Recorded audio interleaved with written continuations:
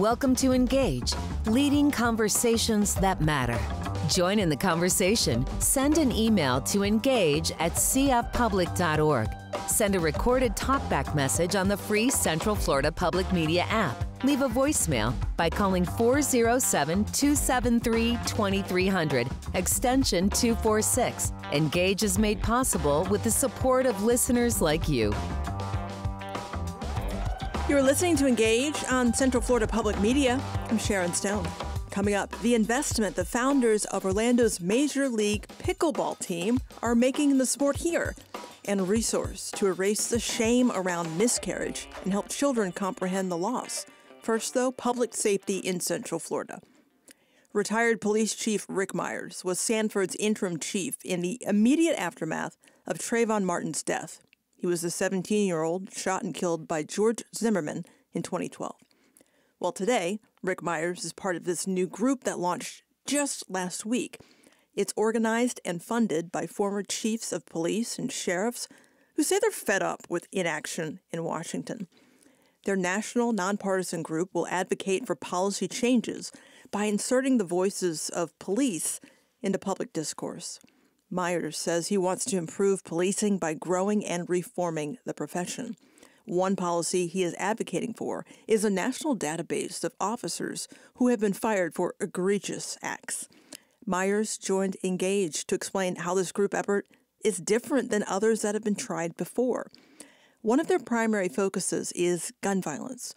So I started their conversation by asking Myers what changed for him once he took over as Sanford's police chief after the shooting death of Trayvon Martin.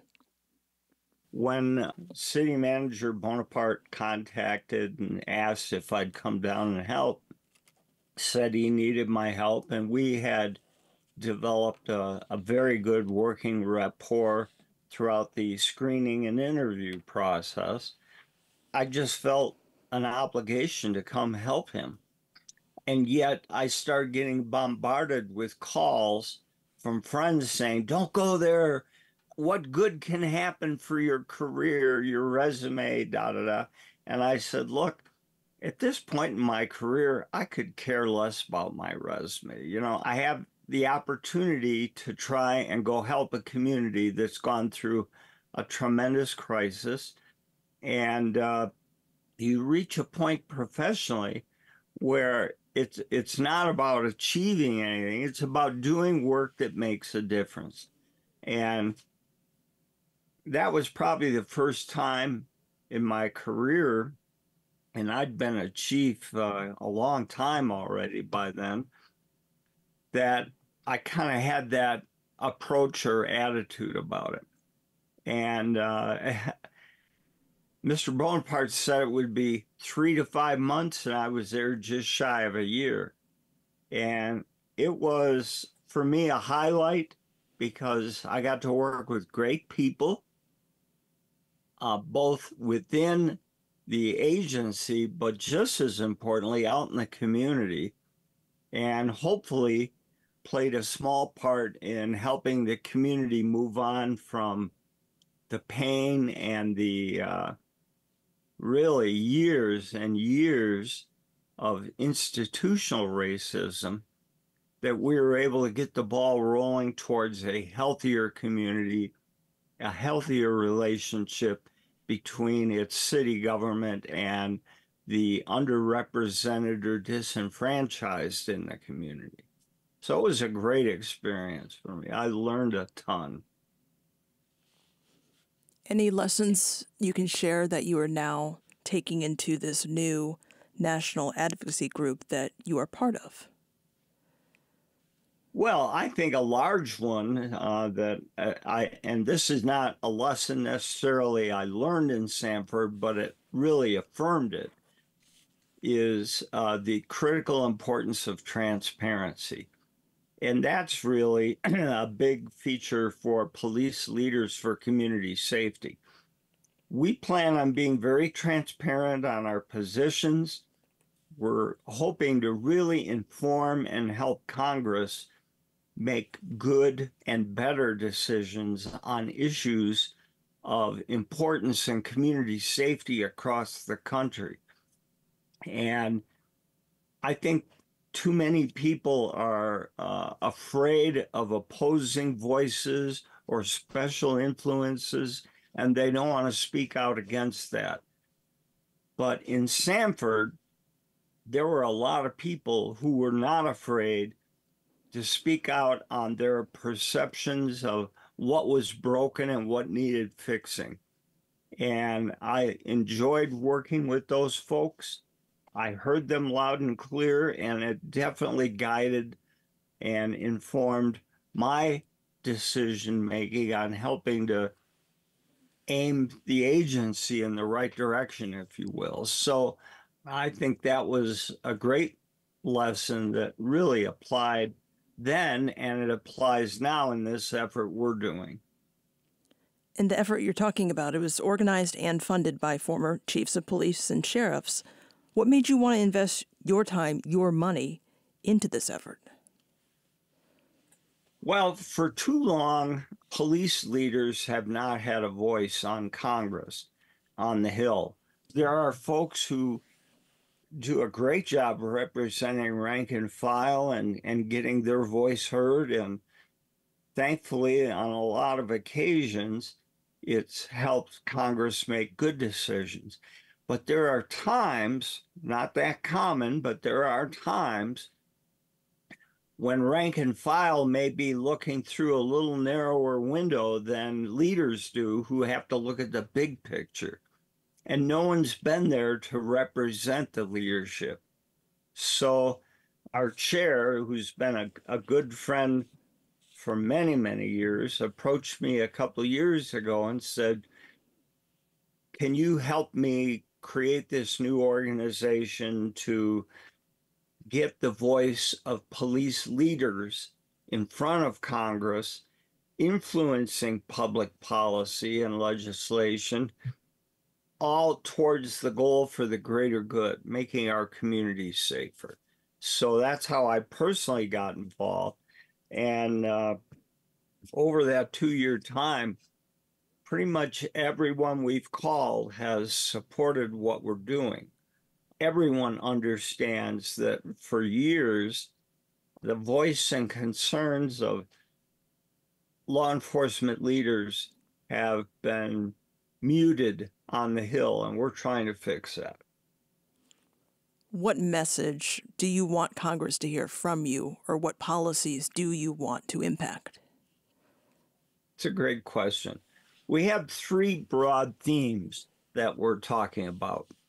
The first is improving policing, raising the bar on policing. We are not blind to the fact that we still are in need of reform and growth as a profession. There currently is no enforced or mandated method for police agencies and sheriff's offices to report to a national database police certified officers who have been fired for egregious acts. And we think there needs to be a national database to avoid this rogue cop shopping for another job or hopping from agency to agency. Our second big theme is protecting and preserving our great democratic practices in this country. Every single person should be able to go to the polls without fear of intimidation, without risk, and cast a vote for whoever they believe in. And they should feel safe doing that.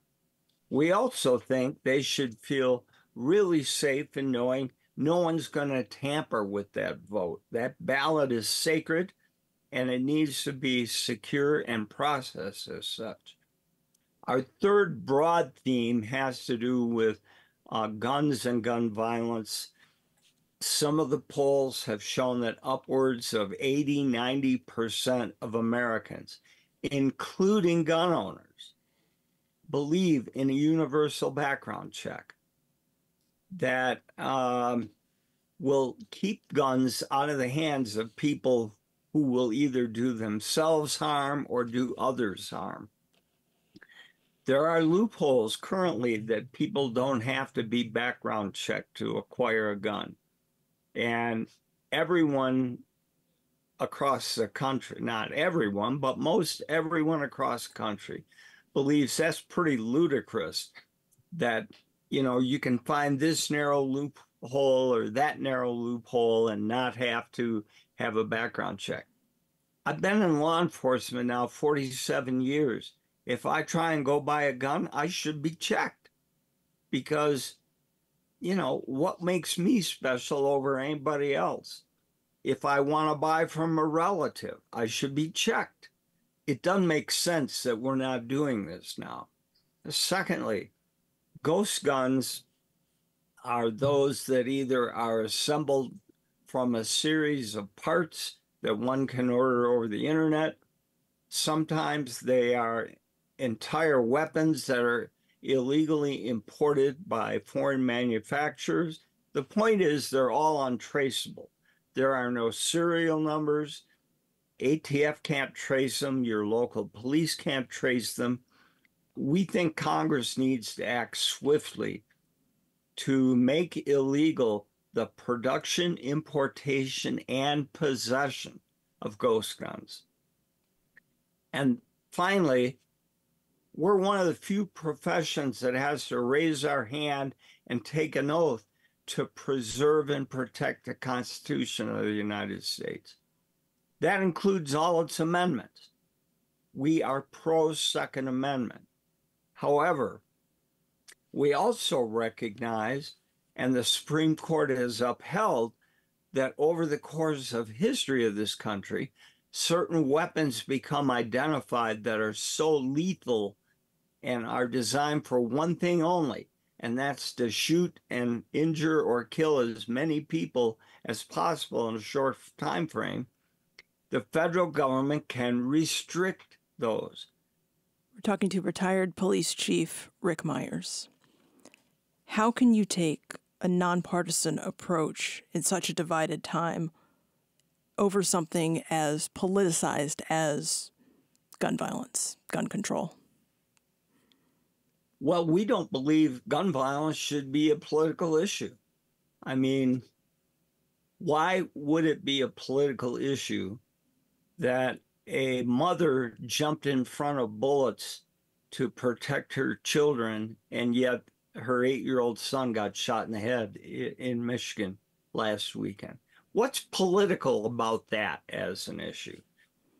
When the shooter had known mental health issues, Michigan has a newer red flag law that obligates, morally at least, maybe not legally, obligates family members, friends, and local police into making sure that person doesn't have a gun in his hand. And when the officers got to his residence after he committed suicide, they found an AR-15 style weapon, fully loaded, ready to go. What did he intend to do next? We'll never know that. What's political about that? That people are dying. So the very premise of your question, I reject. That's how we can be nonpartisan. There's nothing political about this. How much momentum are you finding in Florida for this new group? Well, we just had our public launch, 2-3 weeks ago. Already we've commented on the bump stock ruling by the Supreme Court. And we saw what Congress did with that, nothing. And we commented just this week on a great ruling by the Supreme Court that, again, continues to restrict access to guns by people who have been convicted of domestic violence. It's a federal law, meaning states can't pick and choose what they're going to enforce. And believe me, that law is somewhat unpopular to some officers because, as sad as it may be, we hire from the human race to become police officers. So there are a handful of officers around the country who have been convicted of domestic violence. And guess what? That's the end of their career because they can't have a gun. How can you be a cop in this country if you can't have a gun? What is the takeaway for you, for our audience, about this new group and what you're trying to do? Police Leaders for Community Safety is trying to fill a niche that has gone unfilled for too many years. There are some outstanding police leadership groups across the country. They do share perspective with Congress. The one thing they can't do, which we can because we are a 501c4, meaning not only can we lobby, we can endorse candidates. We will shortly be sending out surveys to federal candidates for office to see if they are in alignment with our 3 key issues for this election cycle.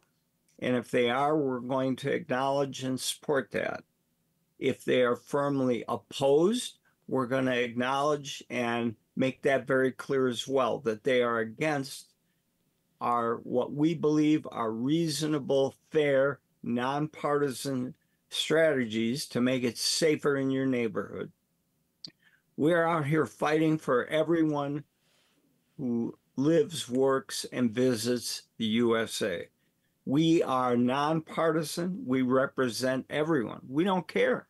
I don't even know what party, if any, the other members of the board are, or any of our more than 50 distinguished leaders who are our advisory board, and that number's growing. We've been out on the front lines and leading the men and women who every day are on the front lines protecting and serving you. And we're going to keep trying to guide and influence some of the huge public policy decisions that Congress up to date has been unable to act on. Retired Police Chief Rick Myers served as Sanford's interim chief in the aftermath of the Trayvon Martin homicide.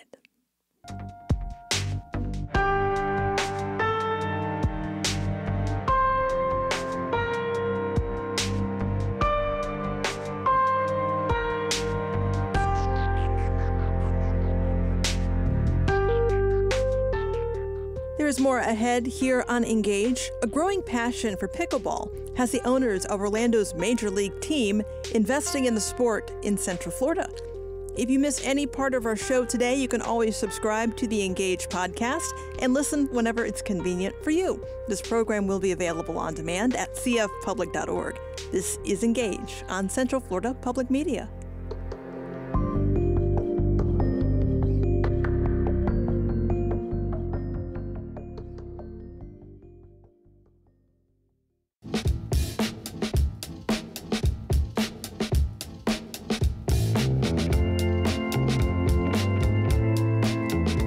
Listening to Engage on Central Florida Public Media. I'm Sharon Stone.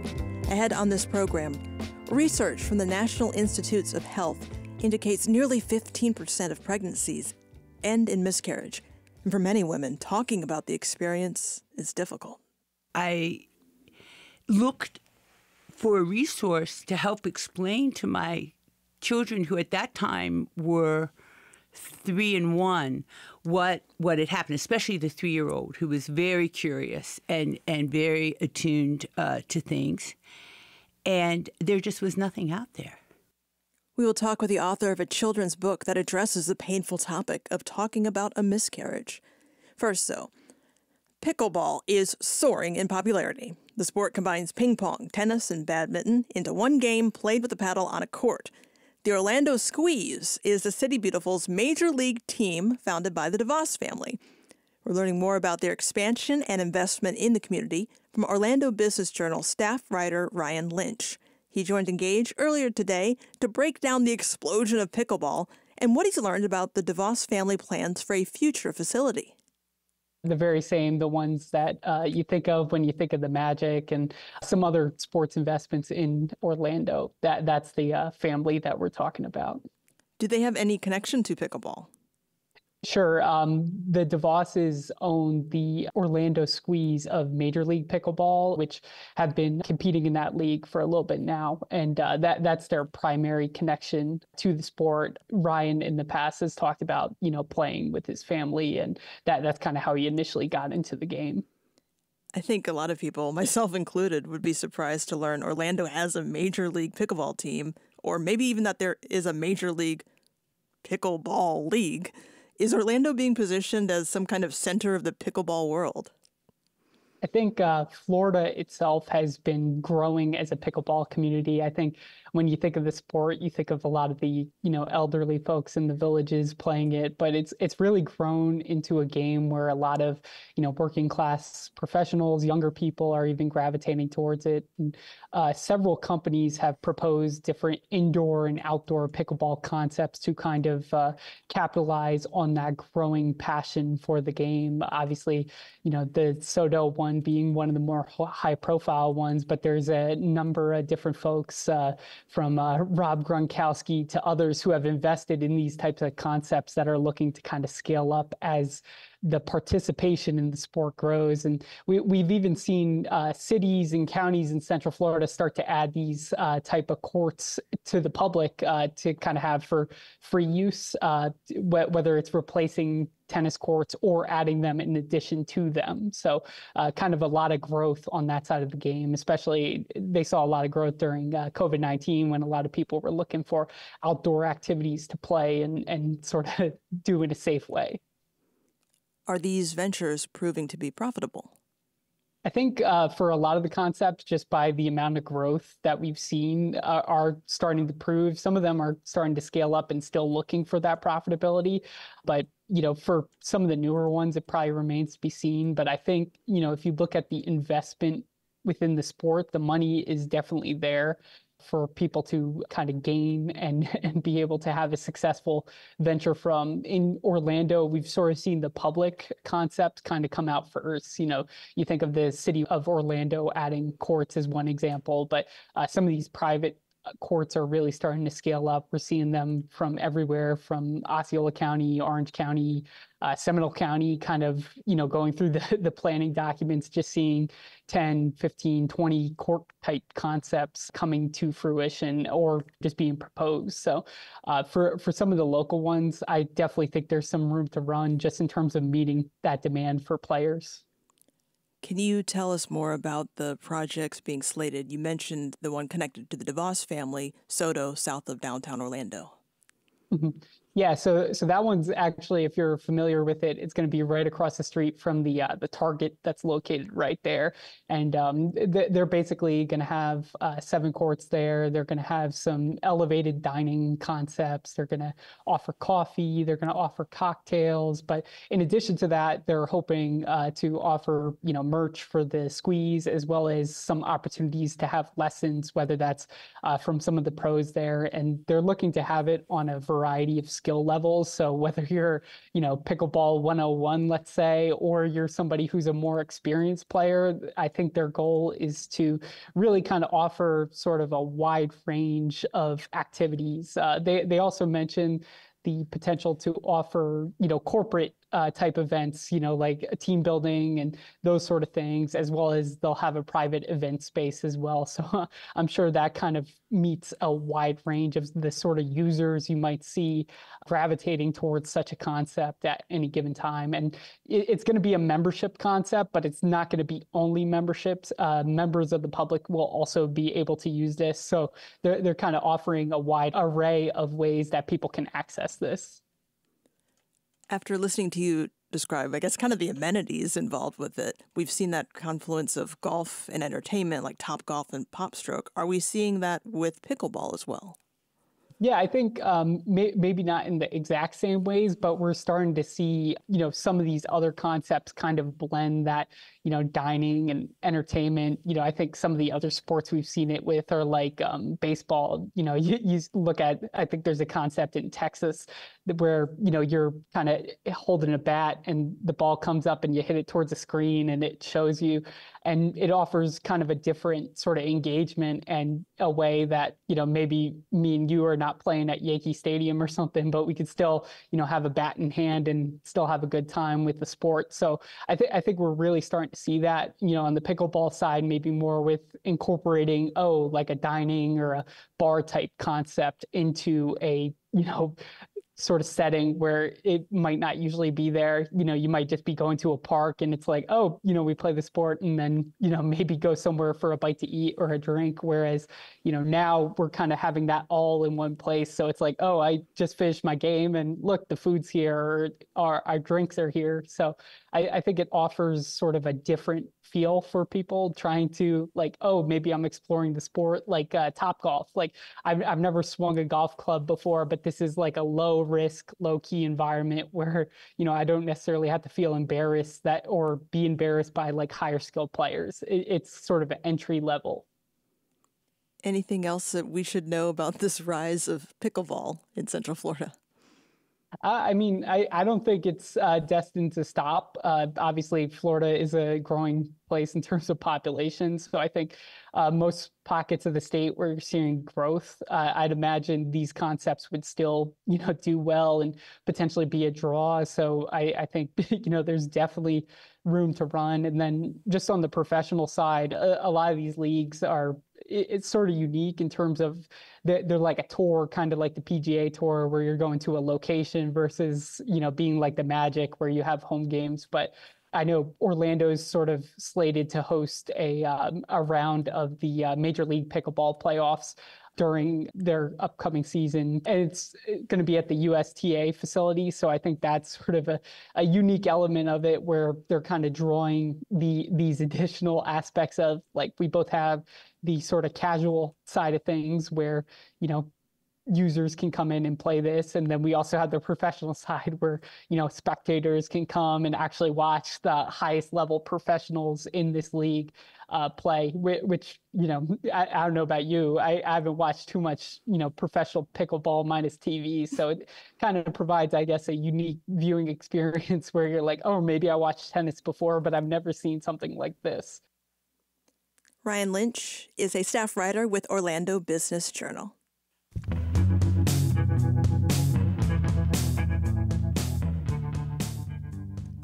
This is Engage on Central Florida Public Media. There is so much shame when it comes to the topic of miscarriage. Too often, women blame themselves when they shouldn't, and they grieve in silence. Most losses happen during the first trimester before people even really start to talk to others about their pregnancy. So you may not even realize just how common it is because it's not talked about. According to the Mayo Clinic, up to 20% of known pregnancies end in miscarriage, and the actual number is likely higher because they happen so early. Dr. Corey Bale is a UCF College of Medicine professor and OBGYN. The mother of two wrote the book, Why is Mommy Crying?, explaining early pregnancy loss to young children. This book has become a resource for grief organizations like the Miscarriage Association. Dr. Bale joined Engage to talk about why she wrote this book and what can be done to get rid of the shame associated with this topic. She begins by sharing her experience with miscarriage. I was in my very last year of residency when I became pregnant for the first time. And that pregnancy, thank God, was uncomplicated, though we did struggle a bit with, how much prenatal testing we were going to do and that kind of stuff. But it was a healthy pregnancy, and we decided we had lots of resources and we weren't going to do testing. Whatever happened, and we would be prepared to be parents for that child. And we had a marvelously healthy son we just had our first grandchild. So it's been, that all went very well. And then a couple years later, I delivered my daughter, also healthy, wonderful. She's finishing a infectious disease fellowship in Texas, so she's doing well also. Both kids are married. We love their partners. Things are good. And then I got pregnant a third time, and we'd always thought we wanted, at least 3 kids. And I miscarried. And I think like a lot of people, even though I was an OBGYN, I was unprepared for that. We had decided, as do I think a lot of people, not to tell anybody that we were pregnant until we were gotten out of that first trimester, since, if things are going to happen, they tend to happen in the first trimester. And it was a very, very lonely experience. And I looked for a resource to help explain to my children, who at that time were 3 and 1, what had happened, especially the 3-year-old, who was very curious and very attuned to things. And there just was nothing out there. And when we reached out to our synagogue, to our rabbi, there was no ritual because, of course, historically, and religion hasn't caught up to this, but historically people, women had 10, 12, 15 pregnancies, prior to like the industrial age. And it was not uncommon to have 3 or 4 miscarriages. I know just from talking to my friends, it happens so much more frequently than we talk about. How common is early pregnancy loss or miscarriage?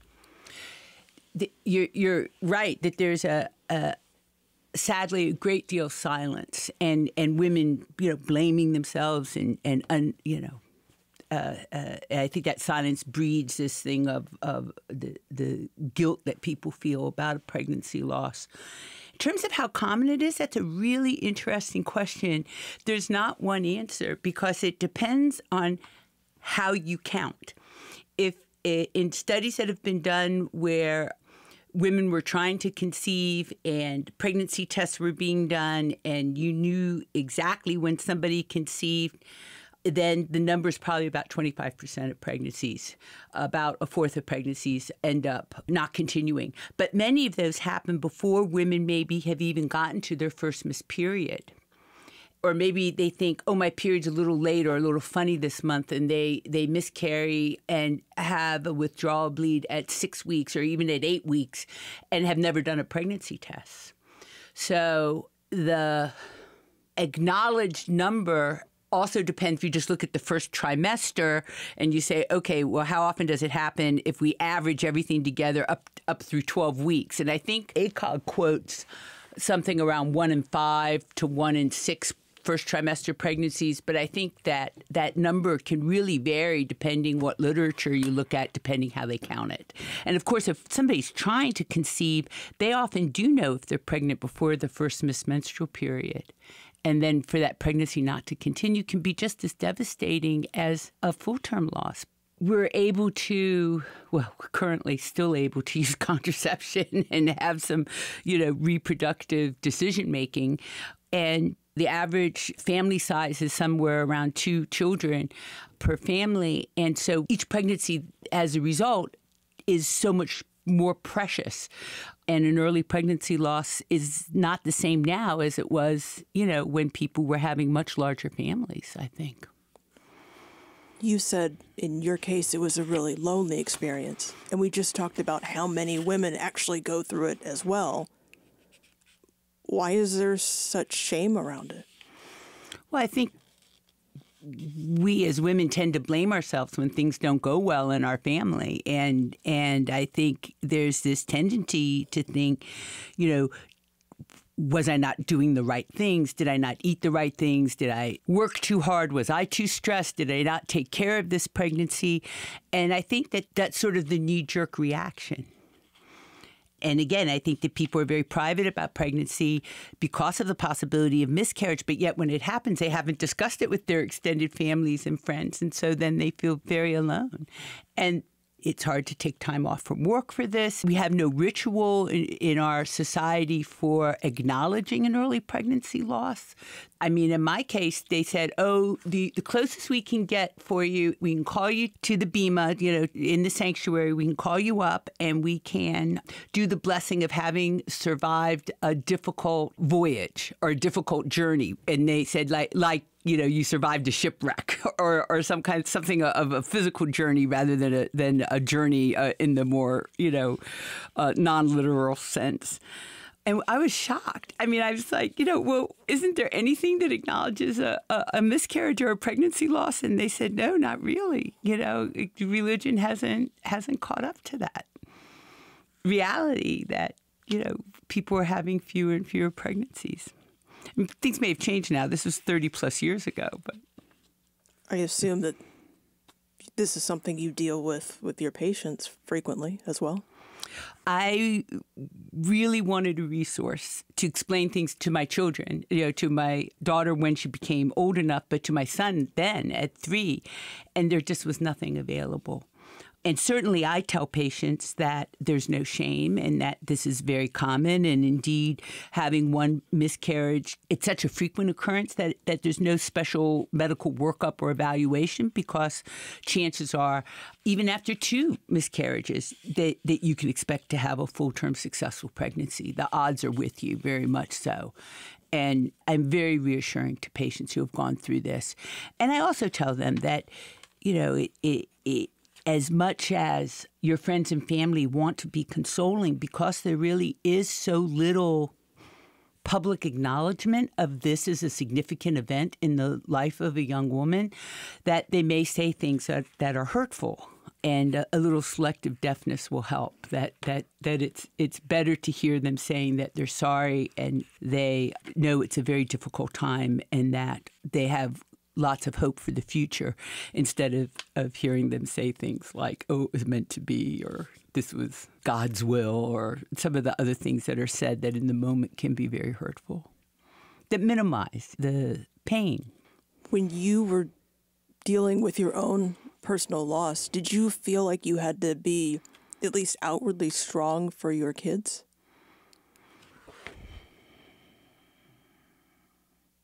I mean, I think we always feel that we have, as mothers, we have to be strong for our children. But I wanted them to understand what was going on. I mean, I think sometimes as the child of physicians, they maybe get TMI, too much information about things. But I wanted to be able to explain it to them in a way that they would understand, not a medical explanation, but an explanation that would reassure them and yet explain to them why I was sad and why their dad was sad. The book you wrote is called Why Is Mommy Crying? Explaining Early Pregnancy Loss to Young Children. How has it been received? Oh, I've been really delighted with its reception, especially among organizations that I've had such respect for over the years, such as Compassionate Friends and the Star Legacy Foundation, both which have broader missions of loss, but who do have some resources for women who have had a miscarriage.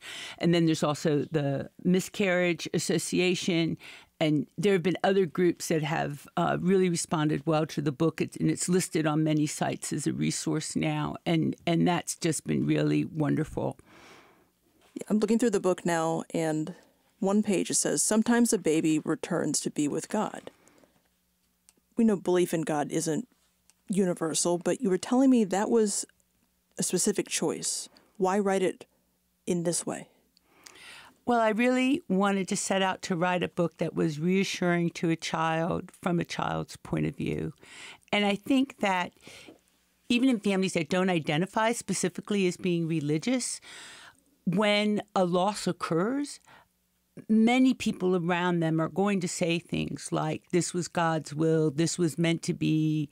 Around a miscarriage or a child loss, you often hear, oh, they're an angel now, or the baby's in heaven, or really any loss, not just a baby, but that person's with God, that person's in heaven. And I thought, well, from a child's point of view, they're going to hear this type of language. And so it was a conscious decision to use that as a way of comforting the child, because I think that is common language. And even for families where this is not a belief, they can certainly substitute the word God because it's meant to be a picture book, to a read aloud story. They certainly can substitute that for spirit or any comforting word that they want to use. And it's certainly intended to be completely non-denominational. You don't see pictures of pearly gates. You don't see any particular religious figure identified. There's no crosses. There's no yarmulkes. There's no crescents. This is meant to be as universal as possible and comfort as many children as possible. What would you like our audience to take away from our conversation? Well, I want the audience to know that there is a resource out there. If you know someone who has experienced a miscarriage, who is sad, who wants to explain things to children in their family, especially to reassure the child and the family that their parent's going to be okay, that there is a resource out there that can start that conversation. And I hope that they can find their way to it. OBGYN Corey Vale is a professor at the UCF College of Medicine and author of the book, Why is Mommy Crying? Explaining Early Pregnancy Loss to Young Children. Dr. Vale is also a volunteer member of the Central Florida Public Media Community Advisory Board.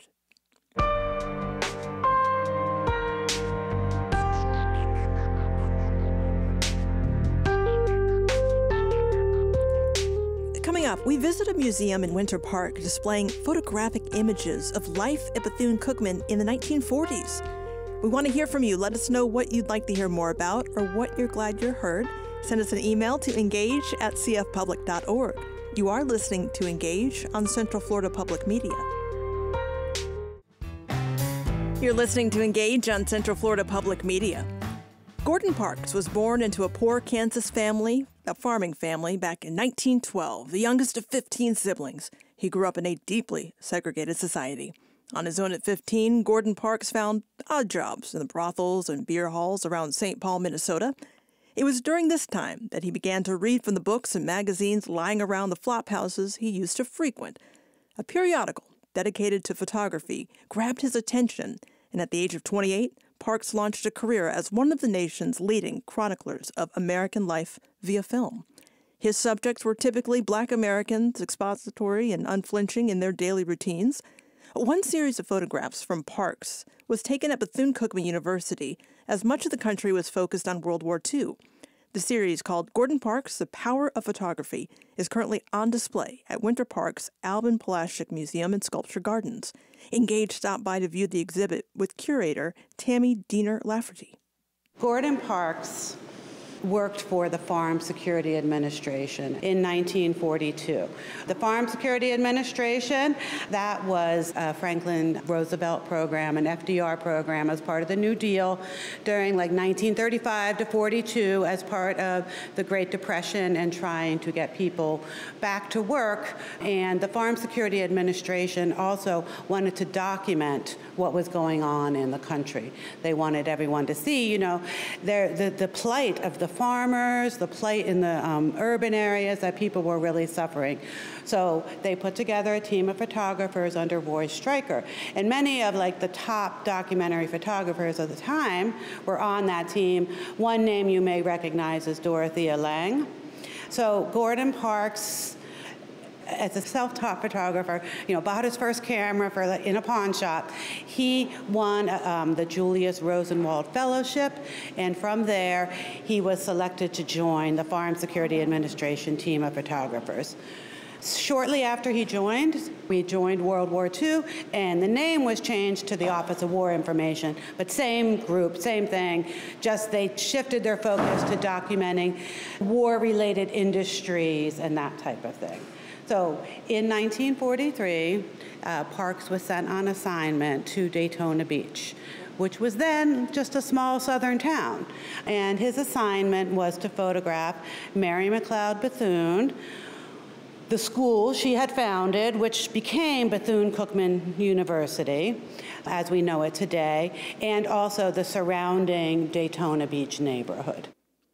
Parks found himself on the university campus through a personal invitation from the school's namesake, who knew that for a Black university to gain acceptance in American academia, the doors must be opened for all to see.